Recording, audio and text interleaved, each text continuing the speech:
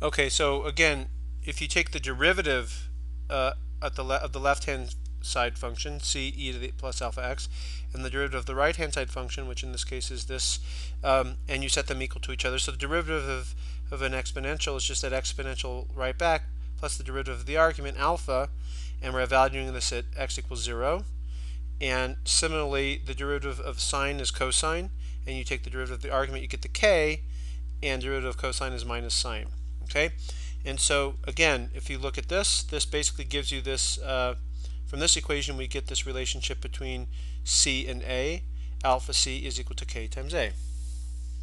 Now, we can do the same thing at x equals to L.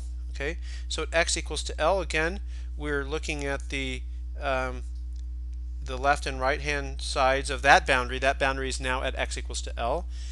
And here we can't say anything more than just to say that a sine KL plus b cosine KL is equal to f e to the minus alpha L, and that Ka cosine KL minus Kb sine KL is equal to minus alpha f e to the minus alpha L. And again, these come from, this is now the left-hand side of that boundary, this is the right-hand side of that boundary. Okay, this is the left-hand side, this is the right-hand side, and so now we can, that's where these equations come from. The top one is just from equating those at L, and the bottom one is taking the derivative of them and equating them at L. Okay, so now we have these four, 1, 2, 3, 4 relationships between the four different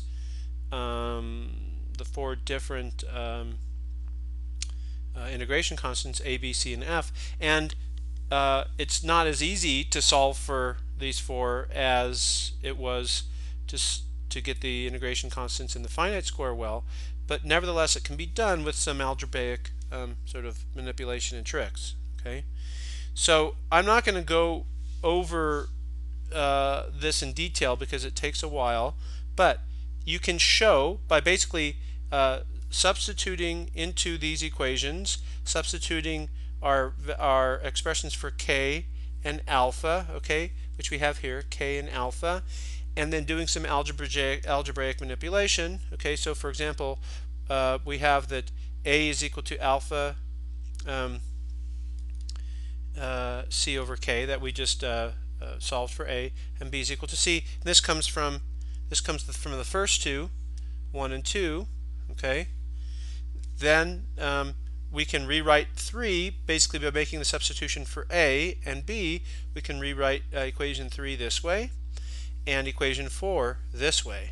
Okay, now what we notice is that if we divide equation 4 here, this rewritten equation 4, by minus alpha, okay, if we divided the right hand side by minus alpha, then the right hand side of equation 3 and the right hand side of this new equation 4 would be equal to each other, and so we would have to, but we have to of course divide the left hand side of 4 by minus alpha 2. Okay, so if we do that, we get the equation 4 becomes minus c cosine KL plus k times c over alpha sine KL, and this is now equal to f e to the minus alpha L. And as I said, these two things are now equal to each other, as I've indicated here.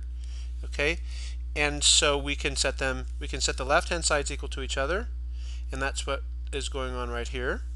Right, so you're basically just taking the number 3 here, alpha over kc times sine KL plus c times cosine KL, and you're equating that to this rewritten equation 4, minus c cosine KL plus k over alpha c sine KL. Now if we basically group the terms that have cosines in the terms that have sines, this equation reduces to this one, and now if we divide